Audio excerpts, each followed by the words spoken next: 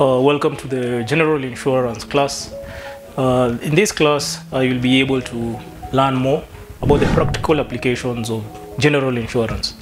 We'll have a focus within the Kenyan market, and by the end of the course, you'll be conversant with mainly two main classes of general insurance. That's motor insurance and medical insurance, and you'll also be able to cover a bit more on the other classes of general insurance. For those who don't know me, my name is Joseph Mungi. I'm the founder of Online Advisors Insurance Agency. We are licensed intermediaries of insurance operating here in Kenya.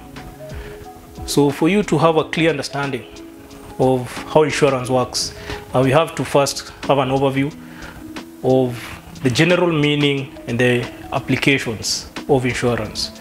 So insurance mainly refers to the purchase of a contract whereby the insurance company, which is the seller of the insurance, promises to compensate you as the buyer of insurance for losses incurred arising from specified risks.